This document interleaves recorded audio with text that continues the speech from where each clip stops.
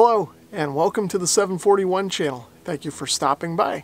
Today I'm going to work on putting together another portable ham radio antenna that I can use for either parks on the air or field day or just portable operations in general. So a couple of months ago I got a set of ham sticks and I started using these with my motorcycle. Now I wasn't using these while I was riding the motorcycle, but what I was able to do is ride the motorcycle to a park or wherever, park the motorcycle, and then put these on some mounting brackets that I have on the bike and operate portable from there.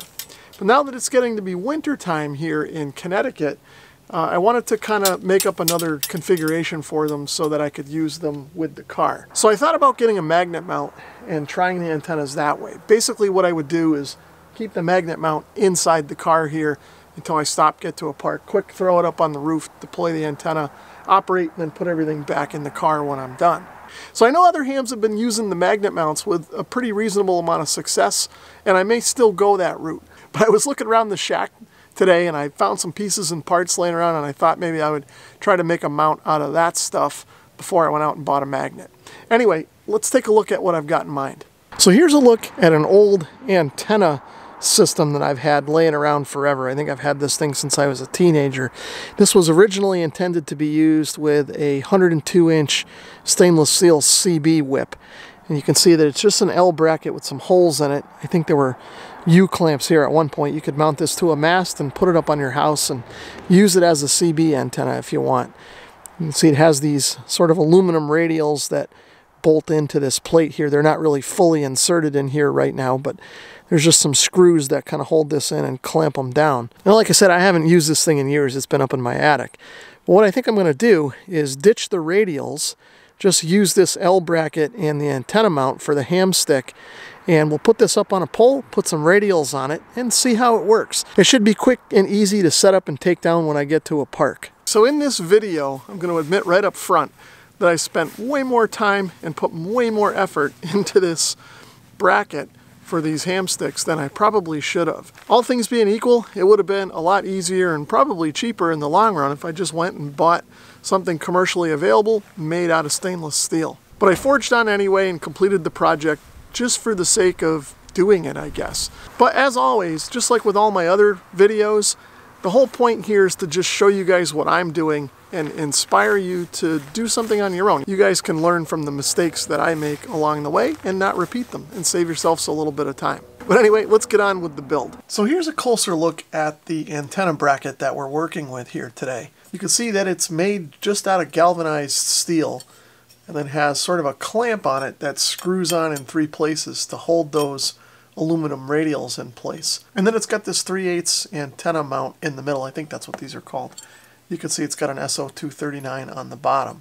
This old antenna mount looked a little bit suspect, so I was doing some continuity checks with this, and I realized that we've got a problem because of the galvanized steel here. I'll show you what I'm talking about. So if I start off and do just a basic continuity test, you can see I've got the leads of the multimeter basically shorted together, but touching the threads of the SO239, you can see we're getting about 0.4 ohms resistance, which sounds about right. That's probably the resistance in the leads themselves. So theoretically what should happen is this outer part of the SO239 should be shorted essentially to the base of the bracket. So what I think I'm going to do is I'm going to pull this old antenna mount off of here, and then what I'm going to do is I'm going to clean up this connection here to make sure that when this mounts in, the base of the antenna mount is in good electrical contact with the bracket. And the other thing I'm going to do is take this clamp off of here because I'm not going to need it for what I'm doing right now. So here's a look at the bracket with the antenna mount off of it. And you can see that it's pretty well corroded and rusty in here. So what I'm going to do, and I've already started it as you may be able to tell, is kind of grind this down with my Dremel tool and get down to bare metal here so that we have good contact. So I'm taking a look at the old antenna mount here, and I think I'm going to reuse it instead of replacing it with one of the new ones that I have. The reason for that is that this one comes with a relatively thick insulator between the base of the antenna mount and the radiating part of the antenna mount. So it may be a little bit hard to see, but what ends up happening is this insulator goes down from the top part of the antenna. This part goes up from the bottom, and both of them have a fairly thick shoulder on them. What that does is that ensures that the center radiating part of the antenna mount doesn't short to the inner hole wall of the bracket here. All of the newer style antenna mounts that I have don't have the same thickness shoulders that these have because they're made for thinner metal. So like I said, this one's in reasonable shape, so I'm going to just reuse it just to make sure I don't have any shorting issues. So you can see I've got the bracket all cleaned up. I dremeled underneath the antenna mount and around all of these holes because I'm going to end up using these for the radials that I'm going to put on here. So before I go any further, I'll grab the multimeter here and we'll do a quick resistance check here just to make sure everything is looking good. So if I touch one lead to the bracket and one lead to the SO239, you should be able to see there we're getting a nice low resistance, which is what we want. And then just as another sanity check, I'll do a continuity check between the base of the SO239 and the radiating part of it, and you should be able to see that we are open, which is also what we want to see. So the next thing I'm going to do is come up with some way to attach radials to this thing, probably mostly using hardware that I've already got laying around. So what I think I'm going to do is use my surplus military canopy poles to mount the antenna bracket. You can see that these pads can accept weights. You can put bricks or rocks or something on there to hold it down. So here's a look at the finished mount. You can see I've just got pieces of 12 gauge bare copper crimped and soldered onto ring terminals and then crimped onto these bullet style connectors. And then I've got the radials connected to the male part of the bullet connector so that I can easily unplug and switch in different length radials. Now I've got 6 positions on the mount because there were 6 holes in here I could use, but through the testing I've done so far it looks like 3 radials is going to be sufficient. If I ever want to expand and use all 6, I can do that, but probably won't need to. I've got a couple of U-clamps here on one of my military poles. This is a 4-foot section. I'm going to stick with this for now. Now the original holes that were in the back of the bracket were 1-inch spacing, and these clamps have 1 1/4 span, so I had to drill new holes.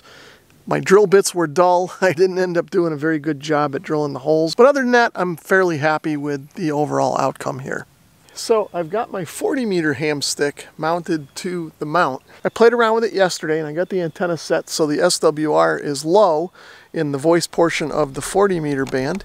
Okay, so anyway, what I'll do now is pull the 40-meter antenna off and see if we can get set up for 20. So I've got the 20-meter ham stick all tuned up and I've got 3 16.5-foot radials. So I did try it with just one radial just to see what would happen. I couldn't get the SWR below about 2 to 1 or so. But once I got the other 2 radials on and set up, I was able to tune the antenna right where I wanted it. So I've got the 15-meter ham stick set up. I use the same procedure. I cut 1/4 wavelength radials, in this case 11 feet, and then I tuned the antenna. Well, actually on this one I didn't have to. I mounted it on the mount and checked it with the analyzer, and it was actually already more or less right where I wanted it. So what I'd like to do now is set up my 80-meter antenna and see if I can get that to work. And what I thought I would do is couple all of the radials together to form the length of radial that I need. So the idea here now is to crimp on these female bullet connectors onto the free ends of all the radials so that I can couple them together. If I put the 80, 15, and 20 meter radials together, I should have enough to make radials for 80 and not need to cut any additional wire. So I've got the 75-meter antenna all set and kind of tuned up. Now it seems to tune up best right around 3810 or so. Now really I wanted to be closer to 3950 or so, more at the top end of the band. It seems like a lot of the generals kind of hang out higher up, but it just wouldn't tune up too well up there. But I'm really not getting much span. The SWRs seem to rise pretty sharply when I get away from that center frequency. Another thing that I'm going to do is use colored electrical tape so that I can coordinate the antenna with the radials cut for that antenna. So for instance, I have some red tape here for the 20-meter ham stick. I'll wrap that around the bottom and then put red on each one of these radials so that I can keep these together and don't get them mixed up. So I've got the FT891 set up here and connected up to the antenna. Right now I've got the 80-meter configuration set up, so I'm going to tune around and see what I can hear. I could call my electrician friend. He's the one that gave me a rotary hammer to pound in my ground rod. I would order it from him. I think he charges about $30 for the cable, and if you need one that's a little bit longer than normal, he can actually make it to length for you. W2VW, yeah, understood. I bought the power strip. It's a one rack unit thing with, what's it got, 8 toggle switches in it. Okay, so not a ton of activity on 80 meters right now, but it is, I don't know, 4 o'clock in the afternoon, the Friday after Thanksgiving, so that's kind of to be expected. But the stations that I am hearing, including this last station, which was an AM station, were all loud and sounded pretty good. So it is starting to get dark out here, and I want to test out the receive on 40 and 20 before the sun goes down. So I'm going to switch over to 40 first, see what we can hear there. Roger. You were a solid 10 over 9 that time. Beautiful signal up here in Pittsburgh. A lot of the Tennessee, Kentucky guys and West Virginia guys have been booming in here loud and clear today on 40s. Yeah, I noticed it. I noticed your signal was down. Bob just lost 60 dB. I don't know if you heard that on the coming through 220, but he was hammering me here when he come on with the 830. It was pretty spectacular. Now he's only like a couple of S units. So there's a lot of stations on 40 meters right now, and they all seem pretty strong. But the sun is setting, so we may be getting some gray line effect right now from that. But either way, the antenna seems to be working well. So before the sun completely goes down, I'm going to try the 20 meter and see what happens there. I tell you what, that 7300, boy, that's a nice radio. If I was in the market for a new radio, I would definitely consider the 7300. Julia 69 Zulu, yeah, 69 Zulu mobile. Well, we're running about the same temperature. This morning was around 37. It was just above freezing here this morning. Now, it is getting dark and a little bit chilly, to be honest, so I think I'm going to wrap things up here, and then tomorrow I'm going to go and try a POTA activation with this setup and see what we can do there, really put it to the test. Okay, so I did do a quick activation yesterday, and I was successful. I made about 25 contacts or so across 20 and 40 meters, but I had some trouble with the antenna. Now, of course, I had it all tuned up perfectly in the yard here. What ended up happening is I let this thing sit outside for a night or two, and it had sprinkled a little bit overnight. And you may be able to see here that there's a little bit of rust already starting on the area where I ground off the galvanized coating. Now, I kind of expected that, and I had planned to coat this when I was done, but because I left it out, it rusted and started to tarnish quicker than I thought it would. Anyway, when I got over to the park yesterday, I had trouble getting the antennas to tune like I had here in the yard because they weren't making good connection to the base here. But I think I've got a plan to work around that, and we'll take a look at that next. So at this point, I've got way more time and energy and effort invested in this mount than it was worth. So if you're looking at something like this, I highly suggest that you buy something commercially available, or at least take notice of the things that I'm struggling with and come up with your own design that avoids all this mess. So what I'm going to do is I'm going to take this piece of tin flashing. Well, actually, I think this is stainless steel. What I'm going to do is cut this to size and then trace the hole pattern on here, drill it out, and then put this underneath all the hardware. So the end result here is that the bracket is still the mechanical mount point for the antenna, but this piece of flashing, which won't corrode over time, will provide the electrical connectivity that I need to keep everything robust and in tune. So I'll go hack this up, we'll put it all back together and see how it works.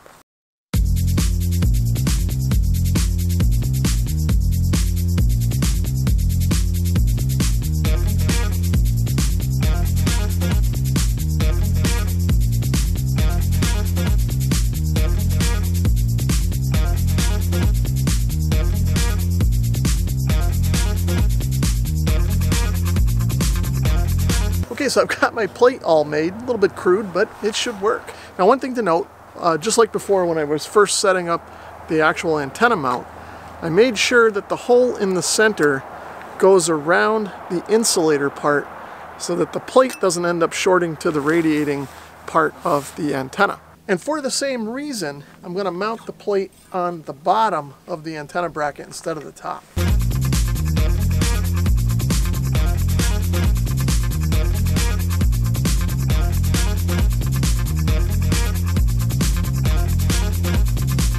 So I've got the 40 meter ham stick set up on the mount.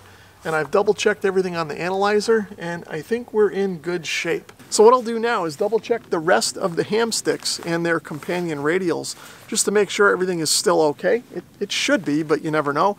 And then I'll go and try another activation and see what happens. Hopefully this time when I get to the park, everything will work just like it is here in the yard, and we should be good to go. So to keep this video from getting too long, what I decided to do was break the two POTA activations out into a separate video. So if you want to see the actual contacts I made from the field, check the link below for that video. Now, as I mentioned earlier in the video, the first POTA activation was fine. I was able to make 25 contacts or so, but I had trouble getting the antenna kind of set up and tuned. It just wasn't working as well as it did when it was in the yard. And that's what led me to add that sheet metal plate to kind of help everything stay more connected. When I went out for the second POTA activation, it worked a lot better. Not perfect, not quite the same as it was in the yard, but I still was able to tune it and use it. And in fact, on the second POTA activation, I was able to try the 80 meter antenna, and that worked great. I made 10 or 12 contacts on that. And I would have made more contacts, but I started the activation kind of late, and it was starting to get dark again. So I had to kind of wrap it up. Hopefully in a week or two I'll be able to get back out with this antenna, have a little more time, and maybe try and see if I can make contacts on all four bands, 15, 20, 40, and 80. So as I already mentioned in the video, I'm not so sure this antenna system is going to work quite as well as my linked dipole that I've used on previous activations. So if I end up doing an activation where I can't put anything in the trees, can't pound anything in the ground, or I need to set up quickly, then this is the antenna that I'm going to probably go to. So I guess that's going to do it. Like I said, if you want to see the actual POTA contacts, check the link below for the activation video. If you enjoyed this video, please give it a thumbs up. If you'd like to leave a comment or subscribe, feel free to do that as well. If you'd like to support my channel in another way, please consider visiting my Amazon store, which is linked in the description below. Thanks for watching.